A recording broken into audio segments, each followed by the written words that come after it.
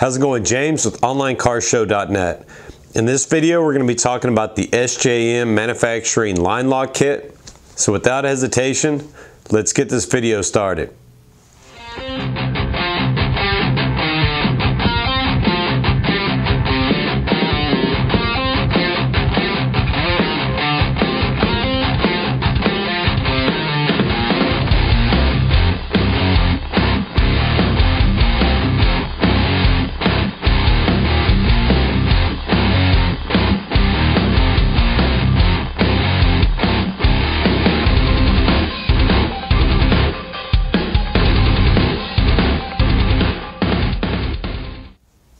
Well, before we get into the line lock review, I wanted to go over some updates with the car and the channel.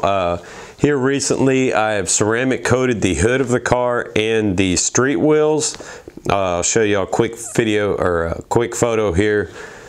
Ended up looking really good. As y'all know, ceramic coat adds a little bit of scratch protection, plus it adds a lot of depth to the paint. So the results, of course, added a little bit of shine to my wheels, and it kind of added a little bit, I guess the black vinyl hood on the 1LE is a little bit more true black, I should say, just a little cleaner, wetter looking, if you will. Plan to polish and clay bar and ceramic coat the paint of the car next. Maybe I'll release a video. Let me know in the comments what y'all think.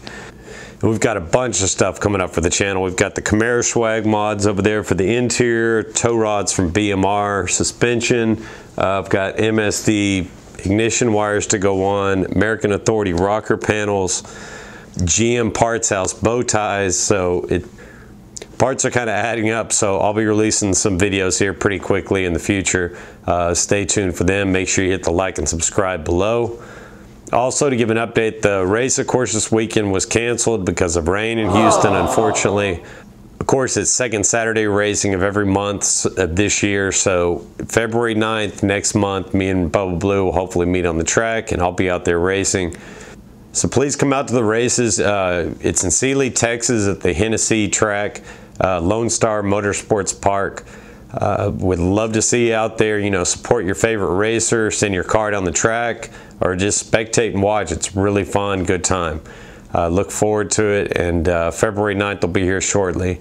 I also added street tires to the car. As y'all know, I have the drag package wheels over there, which I still need a ceramic coat, but I went with the Nitto NT555 G2 and a 315 on the back and the 285s on the front, I think. A little bit fatter, but I've got the 3mm wheel spacer, and the 1LE doesn't have the wiring harness on the back that can rub. So I should be totally fine with the 315s. It's 30 profile and height. Seem to be a great tire. I haven't got to put a lot of miles on them, but so far I really like the feel of them over the Goodyears. They of course aren't run flat, but neither were the Goodyears. So I do carry a air compressor in the trunk, tire gauge, and a plug kit in case I get into trouble. So I guess to dive into the subject matter of the line lock kit from SJM Manufacturing, first I want to start off and say the kit quality and the custom button that I got from Auto Empire here in Houston was great. I had no issues with that whatsoever. The install could have gone a lot smoother, and because of, you know, the events that happened in the install, I stopped shooting the video of the install halfway through it, and wasn't going to release it to y'all. So what I plan to do is give y'all a review of my install and point y'all to go look at Lethal Camaro's video, but listen to the couple issues I had, you know, and take them into consideration when you're doing your install. The first issue I guess I had here was, I'm going to show you a clip here of the ABS brake block. Basically what you do is you take out the second and third line on this, and you're going to run it in loop through the solenoid that they provide, or solenoid system, whatever, the line lock kit.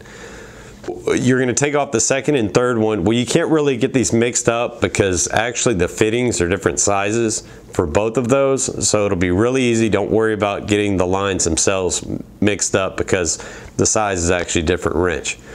One of the things Lethal said in his video was, you know, tighten it down till it's snug and give it a little bit, you know, little nudge more. Well, I think I took this wrong, and I should have listened to that part a little bit better, but so I tightened him down and I felt a little nudge like it was going tighter. I gave it a little bit nudge more, considered that good to go. But then afterward, I got in the car after bleeding all the brakes and so forth. I got in the car and pushed down the brakes, and they started, of course, going down like there was a leak. So I get out and start investigating. Look on top of that ABS brake block, and there's fluid. So it evidently was coming, brake fluid was shooting through the fittings as, you know, brake pressure is, hydraulic pressure is being applied. So I got out the wrench, retightened them down, had to re-bleed the brakes. But when you're tightening them down, make sure it tightens not just to where the fitting is, and also wiggle that fitting, just like Lethal said in his video. While it's loose, make sure it's good and snug down. Try to hold it down with one hand, the pipe, while you're wrenching it down. This will make sure that fitting stays snug. And then when you're tightening it down, you don't want to just tighten it down to where the fitting is and you feel the fitting. You want to basically tighten it down to where that fitting is sitting on top of that ABS block. So it's making a snug fitment with the block itself. So all the way down is what he's talking about. And you have to be careful because that is an aluminum fitting, so you can break the threads or break the fitting itself. The second problem I had was the cigarette lighter button. I went with the custom button from SJM, or actually Auto Empire hooked me up with that. I didn't even know I was getting it, but it ended up being awesome. It'll take a two-step controller too. It's got empty wires in there where you can wire your two-step controller through that too. But really cool how it mounts to the cigarette lighter location, or in place of your cigarette lighter in the Camaro. 2 thumbs up there. But as I was taking the cigarette lighter out, as you're going to see here in the clip, I broke a piece off of the cigarette lighter for my car, unfortunately. So I'll have to order a little replacement and go through and change it all over. But no worries, it wasn't any problem with the kit or whatever. It's just a really tight fitting part from GM. Getting that cigarette lighter out is fun, so you know, take your time, be careful. I saw Lethal used a interior tool kind of similar to this one, but honestly I had issues using this because it was so much pressure. Actually, the plastic on the end was bending trying to get it out. That tells you how tight it is in there. So if you can wrestle that thing out carefully and not break it, that's kind of the second issue I had with the install. Other than that, I took my time doing it. It's wired correctly. I wired in a toggle on-off switch, unlike the Lethal video. I think he just wired it straight to the switch. I wanted the on and off just because I do drive it on the street a lot, and I know it's redundant, but just having the satisfaction of having all the power off to the switch.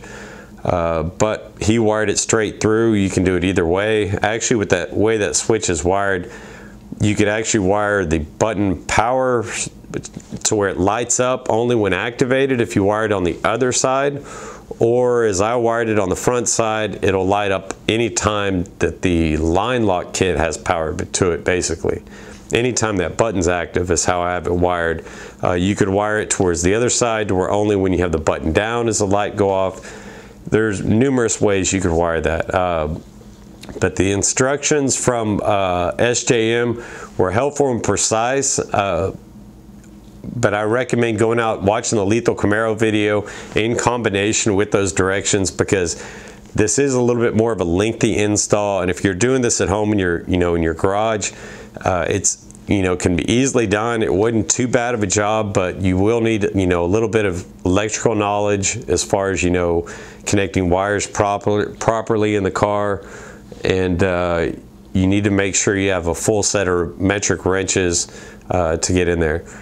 Wasn't all that bad. It took me, I would say, hour and a half or so if everything had gone perfect, because I had to re-bleed the brakes.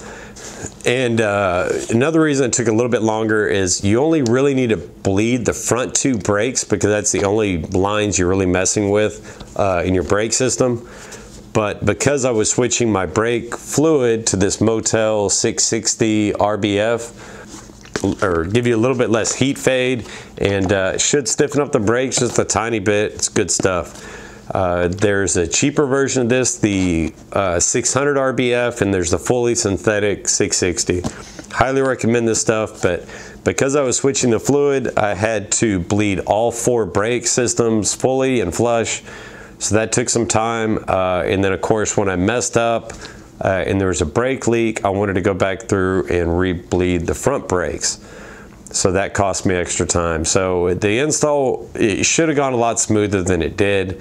If I would have seen this installed before, I would have had probably less problems. Another thing that helped me out a little bit is I had the Rotofab intake with the sound tube delete system. So because I don't have a sound tube and I have a little cover there, just like in Lethal's video, he had the same thing.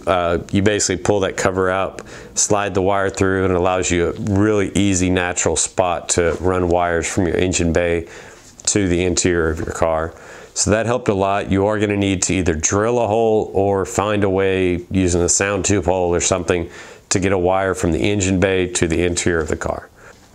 Other than that, I think the results look awesome. The button looks really cool with the Camaro swag stuff I've got the, if y'all have seen some of my recent videos, I've been adding the Camaro swag interior covers and stuff in carbon fiber and red, just to accent the interior of the car, and they're really competitive prices, really cheap. And 2 thumbs up again to SJM Manufacturing. Love this mod, recommend it to anybody. I know the 1LE has a line lock system in it, but anybody that's gone through and tried to navigate and use that system knows that it's not fun. You have to do all kinds of planning and all that on the drag strip that personally I just don't want to do. I like the SJM because I lift a little cover, push the button, after pushing the brakes down, and my line lock's active. Speaking of which, all you have to do as far as the functionality of this button is literally hold down the brakes with your feet, push down the SJM line lock button, release your foot from the brake pedal, and your front brakes will stay held while your rear brakes will release, allowing you to burn out without screwing up your rear brake pads and still keeping your front ones held so you can do a burnout in a small space like a drag strip. So really cool mod. This should really help me on the drag strip to heat up the new drag radials. Thank y'all again so much for watching my video. As I mentioned, I've got a ton of mods coming for the Camaro, so stay tuned. Make sure you hit that like and subscribe below to support the Online Car Show channel, and I hope y'all have a great week.